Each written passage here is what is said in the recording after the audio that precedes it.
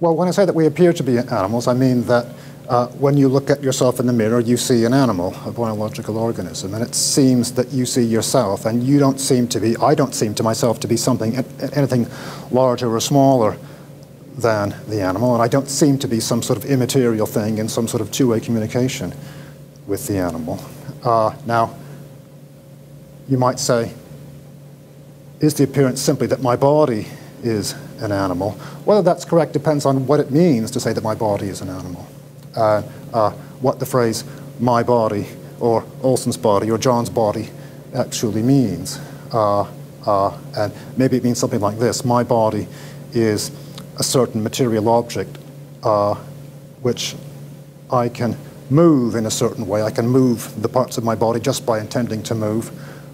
It's also the object that gives me sensory information about the state of this animal and my surroundings. If that's what my body is, then I suppose my body is an animal. And it does appear that yes, it does appear that my body is an animal. But of course, that's entirely compatible with the appearance that I am an animal. In fact, if my body is a certain object that I can move and feel in a special way, then the appearance is that I am my body.